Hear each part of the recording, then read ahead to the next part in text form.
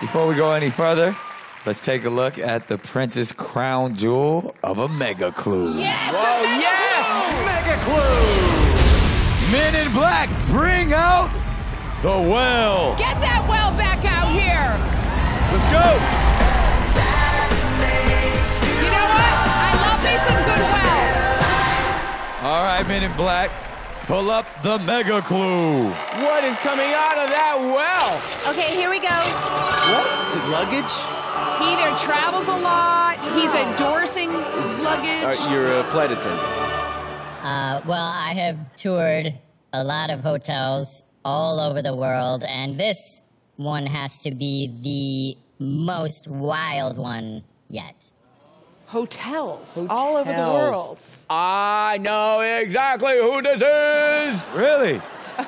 I'm thinking to myself, luggage. Enrique Iglesias is a very, very wealthy man. He can afford luggage for every single tour date. And you know what?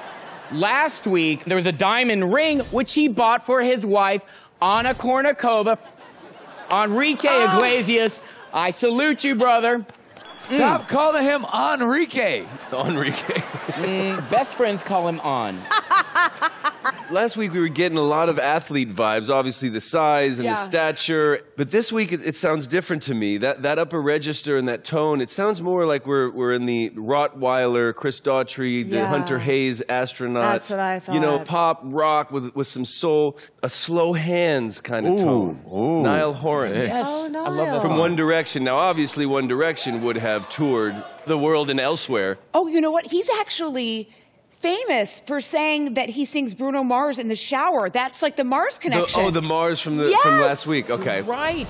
That's not a bad guess. But he's got quite a rich tone to him. So I'm thinking a little bit more theatrical. Maybe Darren Criss. Not bad, though. It's a good, he's got the voice. He was also in American Horror Story Hotel, which connects us to the mega clue. So I'm going with Darren Criss right now. Who is that? Who is that?